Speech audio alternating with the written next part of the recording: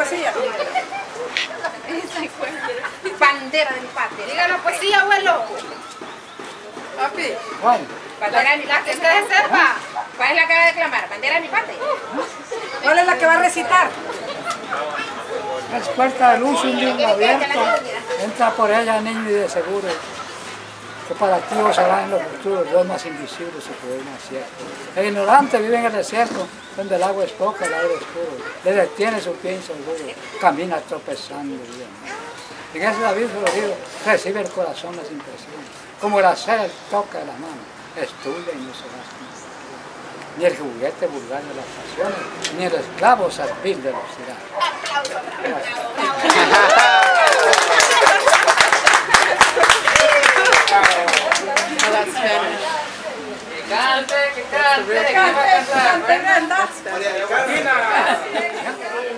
En una tierra larga, larga y verde, donde el plátano crece entre el follaje, donde hay cauces de ríos milenarios, a la orilla de un barco bajo un cielo de azules inaudito, hay un dolor humano que se arrastra, que va perdiendo sangre en cada grito, que gime en una estrella. En esa tierra laurea con figura humana, avanza con la forma de un gigante, con los ojos en forma de moneda de acero y lacerada, el dolor de una muerte más terrible. Tres noches largas como crema, tres noches largas como tres martillos, el látigo saltó a la carne viva, la sangre que se envía por venganza, vino en sus brazos a llevar a Cristo. Cristo se extirpa por toda la vida y Cristo negro, sin pecado. En Honduras lo que era ver se volvió tragedia, donde clavó su santo a la doncella, donde pedir pan para el hijo es como niño. Que le digan un poema. Está diciendo. ¿Sabe el poema? Es que tanto ruido, quizás. ¿Y Brenda Molino? Está bien, En abuelito. Honduras, lo que era verde se volvió tragedia, donde clavó su santo a la miseria. No pedir pan para hijos es comunismo. No que querer vivir como el blanco, como el hombre de levita, también es comunismo. Libertad, cara palabra, en noches de capitanes generales y en 15 de septiembre de artificio.